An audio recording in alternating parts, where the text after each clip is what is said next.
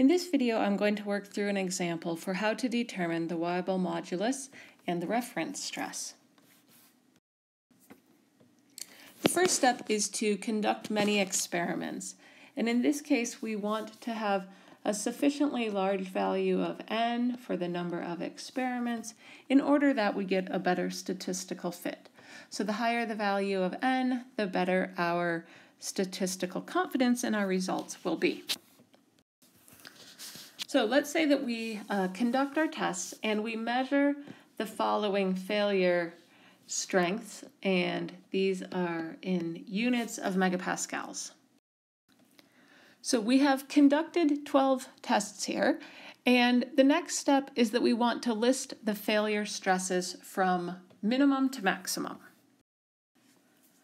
So here I have just resorted the numbers that were on that list in order from smallest to largest, and just a reminder again that these values are given in MPa.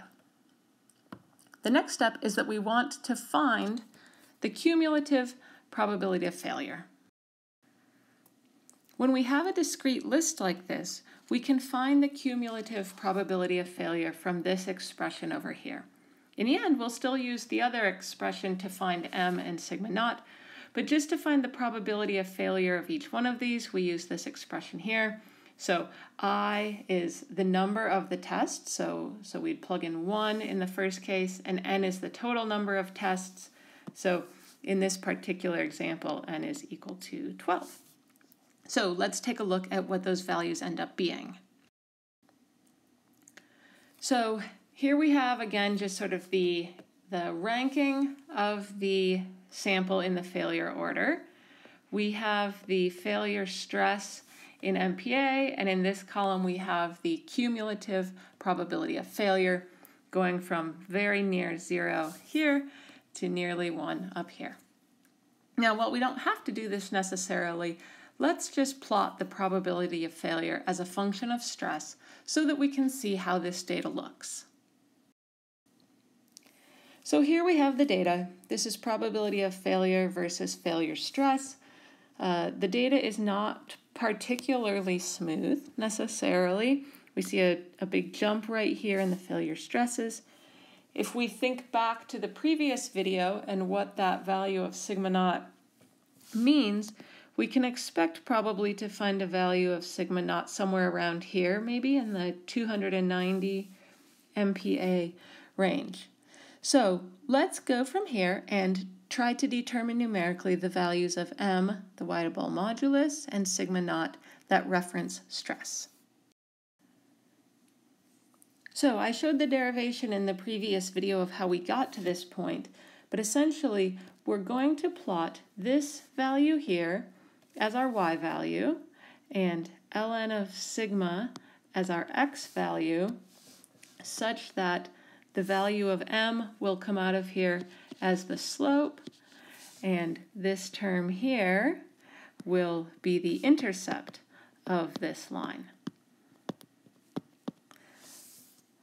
So we would essentially apply this equation to each of the stress and the PF values, and then we will plot those. So let's see how that looks. Okay, so here we have this plot. So we took each stress value and did its natural log, and that gave us the x value. And then we did ln of 1 over 1 minus pf. That gave us the y value. Now, I said this was going to be a line, and it is more or less linear, but it's not an exactly perfect line, and that's fine because m and sigma naught really are fitting parameters for this data. So our next step is to identify, ideally we want to find the best fit line from a mathematical approach, but short of that is to essentially sort of eyeball what is the best fit line for this data. Okay, so here's a line that we fit through the data, and we can now identify what is the slope of this line. And we're going to do that just like we do with any other line. We're going to pick off 2 sets of points and compare delta y to delta x to find the slope of our line. Okay, so let's consider these 2 points that I've marked off here. So we're going to read that the x value is 5.78, and here the x value is 5.5, and over here the y value I'm taking to be negative 2.58, and here to be 1.39. Okay, so then we can find that delta y over delta x. In doing this, we find a value for m as both the slope of this line and the Weibull modulus of 14.18. So we can use that then to find b, the intercept, and also then to go from b to finding sigma naught. Okay, so we just use the equation of a line, y equals mx plus b, and we plug in one set of our points. So we had this value of y for this value of x, and we solve for b equals negative 80.57. And we know that b is equal to negative m ln of sigma naught, and so we can rearrange this to find that sigma naught is equal to e to the negative b divided by m. And when we do that, we end up with a value of sigma naught equal to 293 MPa. So that's actually pretty close to what we were expecting based on our initial analysis. So in this case, we had sigma naught equals 293, and just sort of with eyeballing it on the line, we found m equals 14.18.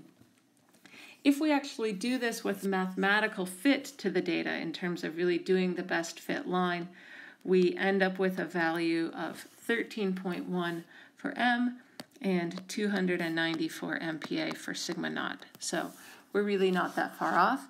And just to sort of close the loop here, let's take a look at these fitting parameters, these ones here that I did mathematically alongside with the data. And so here it is. This is the same data that we looked at before. Remember, we kind of had this sharp step in it, and this solid line here is with the fitting parameters of m equals 13.1 and sigma naught equals 294 MPa. So that's the process by which we take discrete fracture data and are able to determine the values of the Weibull modulus and the reference stress.